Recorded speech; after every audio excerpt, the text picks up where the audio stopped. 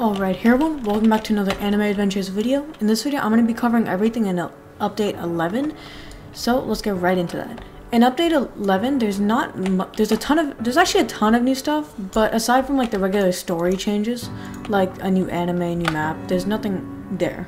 So the main stuff is here, which is the Fabled Kingdom, or the 7 Deadly Sins Kingdom. And basically, this is just a regular story mission. There might be legend stages, there's event quests here, but that's not the main part of this update. The main part of this update is if you go to traits and evolutions, you can talk to Beerus, and he gives an optional thing to reroll the potential of a unit. This is somewhat like the Anime Fighter Simulator traits, except it has a chance to not increase it, just change it. So as you see here, each stat with attack, SBA, and range are given ratings like A, A-, and B, and you can change them with these. These are stat cubes. As you see here, you can collect stat cubes by evolving units or by completing game modes.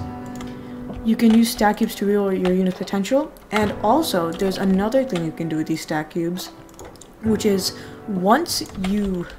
if you have a unit with like decent traits, and then you have a good unit with bad traits, you can go over to the play area, and then you can talk to this girl. I forgot her name. She's from Hunter x Hunter. They just call her Wish Girl, or things like Killua's sister or something.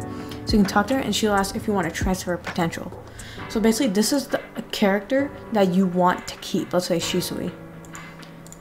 And then this is the sacrifice. Let's say the sacrifice has good stats. Ignore this.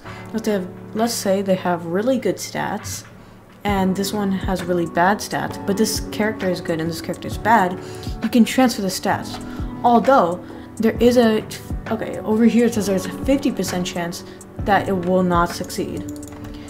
So, yeah. That's, aside from that, I'm pretty sure there was also a glitch on release where some people got a free mythic. I think my friend got one, so I'm not sad. Also, there are a bunch of new units and regular stuff. I'm pretty sure it's like that one giant from 7 Deadly Sins. Yeah, aside from that, there's just the basic stuff. Oh yeah, and also Infinity Castle has reset, as well as a leaderboard. But yeah, aside from that, this is just a regular update, so make sure to like and subscribe for more types of content, and bye!